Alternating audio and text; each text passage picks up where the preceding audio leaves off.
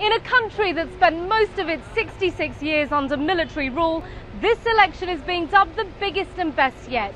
With 36 million new voters, more female candidates, more independents, more polling stations and more observers than ever before. So this time around, yes, we can expect a lot of changes to happen in Pakistan. Hopefully they will. There's a new hope for countries, and I hope that this will change the situation in Pakistan. So I think giving vote this time would make a difference. The Pakistan People's Party is campaigning to win a second term, led by the son of its assassinated former leader Benazir Bhutto. Even though at only 24 years old, Bilawal Bhutto Zardari is legally too young to stand for election himself. The PPP made history by completing a full term of government, but its record is questionable. The country is still plagued by growing extremism and sectarian violence, endemic corruption and a broken economy. The main opposition comes from the Pakistan Muslim League Nawaz, led by one of the country's leading industrialists and richest men, Nawaz Sharif.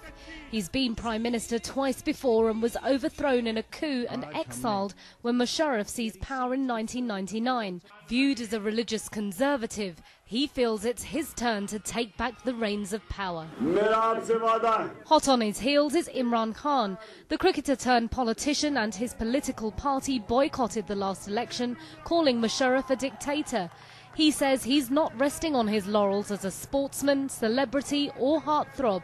He's calling for an end to corruption, drone strikes and a reliance on Western aid. His party is being credited for pulling in the youth vote. Conspicuously absent is former President Musharraf. He returned from self-imposed exile to take part in these elections, but has been banned by a court from participating in politics. His party, the APML, has announced a boycott. Add to the mix major secular and liberal parties like the AMP and MQM in the northwest and southern provinces. The Pakistan Taliban had warned secular parties against campaigning. Party offices have been bombed and politicians from both parties have been assassinated. Despite an increase in violence across the country, all eyes are on May the 11th, when the people of Pakistan hope to have their voices heard by voting in a democratic government. Saima Mohsin, CNN, Islamabad, Pakistan.